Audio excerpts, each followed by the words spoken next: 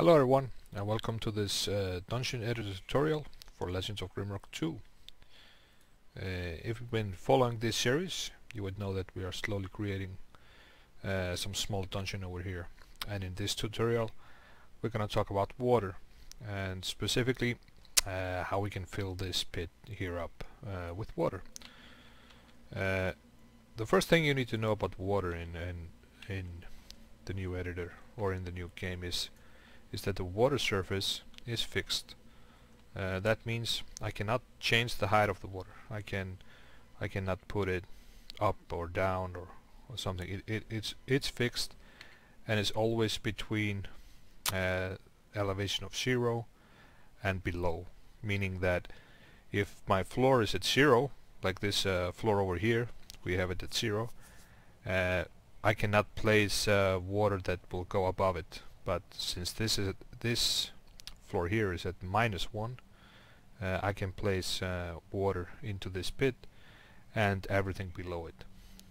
What that means for people that want to create big maps with water is that they would simply have to start their level lower if you wanted to, for example, have a dungeon where you have many elevations of water. So the easiest thing to do is simply paint the water. We just choose a dungeon floor water brush, and it works the same way as any other brush. I want to continue having the floor at -1, and I want to continue having the ceiling at 7. So these are the correct settings, and I can just paint the water like this. And then I will hit refresh and nothing happens. That's actually not true, because quite a lot happened, but nothing visually happened. If I would jump into this pit now, the torch would go off, and you can see the party starts to move slower, and we can hear the water sound and so forth. And if we wait for a couple of seconds, the energy meter starts to drop, and we go up again, and it's like we are out of the water. So that is basically what this brush does. It simply tells the game that if I go into this area here, treat it as water, and the party is moving in water. What's missing is the visual effect of the water, and that is something that we add separately. So let's go ahead and do that. Let's look for water, and you can see we have swamp water, we have a water surface, which is standard water, and then water surface underground. And since we seem to be underground, let's choose that and just place that anywhere in our level. It doesn't matter where I place it. This is something that I only place one for this entire level, and it simply tells the game that this level contains water. So if I drop into tiles that have been defined as being water tiles, it will change the visual effect of the game. And let's have a look at what this does. So if I refresh again, now we can see we have water here, and it's looking quite nice. And if we jump into this, now we get the visual effect of the water. We can see the fog and the reflection of the kindle there on the water. And if we go up again, the party starts breathing again. But this is not the same beautiful water as we have seen in the game. So what's missing is that we need to tell the engine what part of this room is supposed to reflect of. So that means I need to manually say this is the area of this room that I want reflected in the water. Doing that is quite easy. We go again to the brush tab, and now we change the layer, and we change the layer to reflection. Reflection layer doesn't rely on the brushes. It will always just paint something like that, no matter what brush I choose. So this is the reflection layer is just, it has nothing to do with the brushes, so don't worry about that. The only thing the reflection layer does is, if I would paint the reflection layer around the water and over the water, it will tell the game to reflect, sorry, let's see this. It will tell the game to reflect these walls and this floor, if possible, onto the water. So let's refresh this and go back into full screen. You can now see that these walls are being reflected in the water, but you can also see it doesn't go all the way. You can see over here that the reflection stops right at about this intersection here, and that's because it stops because I don't draw over here. So if I would do this and refresh again, you can now see that we are reflecting the walls all the way back to the corner. And if I go over here, you can see that these walls in front of me are not being reflected in the water. So let's do this again and hit refresh, and now you see that those walls as well get reflected. The corridor here doesn't get reflected in, so if we do something like this and refresh it, now we can see the ceiling of the corridor. But you have to ask yourself, okay, is this normal? You know, do I want the corridor to be reflected because it's black? I mean, there's no light source inside of it. So this is like an aesthetic decision the modder has to make.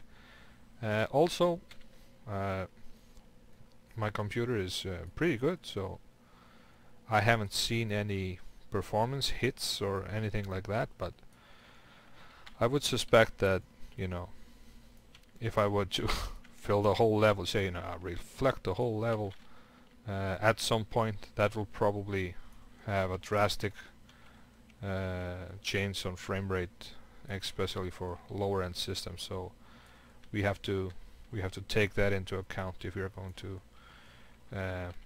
create big bodies of water and so forth, that, you know, this area, we don't need all this area reflected. So I think it's a good practice just to keep to the area that you absolutely need and nothing more.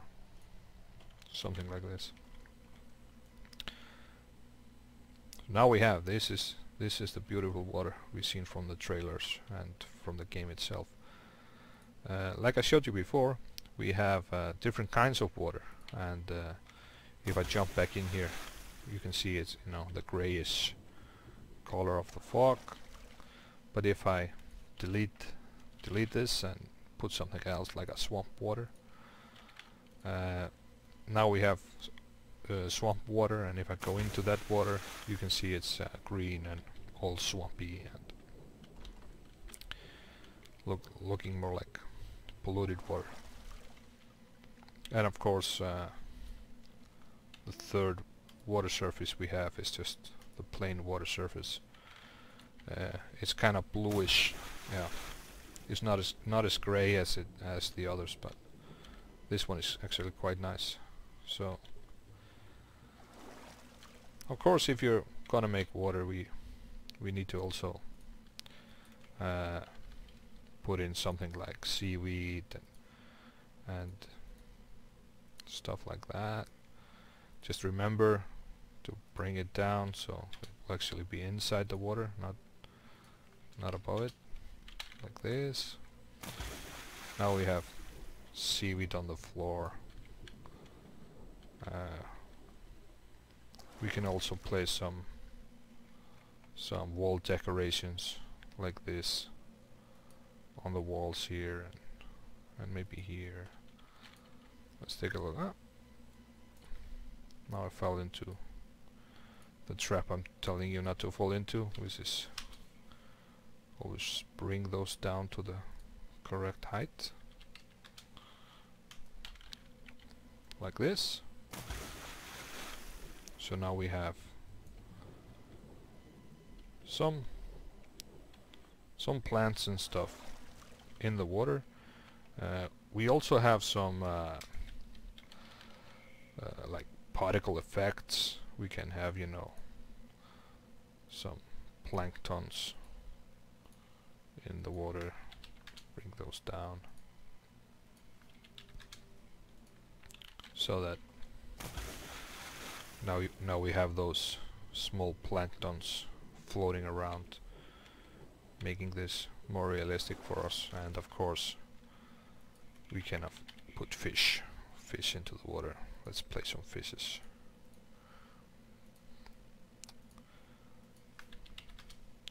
-1.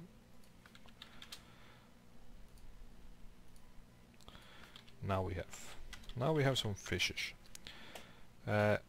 If I wanted to change the depth of the water or something along those lines, I would simply go back to the tiles section, choose the dungeon floor water, and like bring the floor down by 1. And if I bring the center down by 1, like this,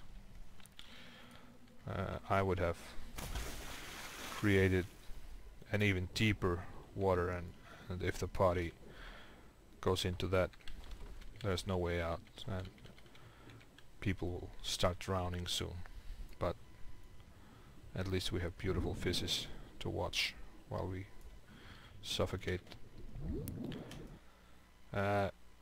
Oops, draw some water here, which I wasn't supposed to do. Also, what to note is that some monsters are, you know, specific water monsters. For example, the turtle. We can have the turtle on land, but we also have the turtle diving. So if we place the turtle diving like this and play this again, now we have a turtle in our water, and it's swimming, or it's playing the swim animation, and it functions within the water. So if we were to place, you know, just a normal turtle, the animations would be incorrect for it, so it will be like it's walking. But of course it's much cooler if it's swimming. So if we take a look at this turtle, where is it? Turtle, jump in. Did it fall down? Did we place it? Yeah. Yeah, it just died. So, not a good idea to place the wrong kind of monster in the water. This is pretty much it. Of course, like I said before, simply draw the dungeon water tile where you want the engine to behave like it's water.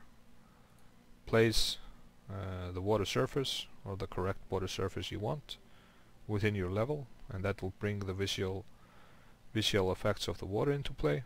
If you want the water to reflect the surrounding area, you need to do that by creating a reflection layer around the water and telling the engine what parts of the room it needs to reflect in the water.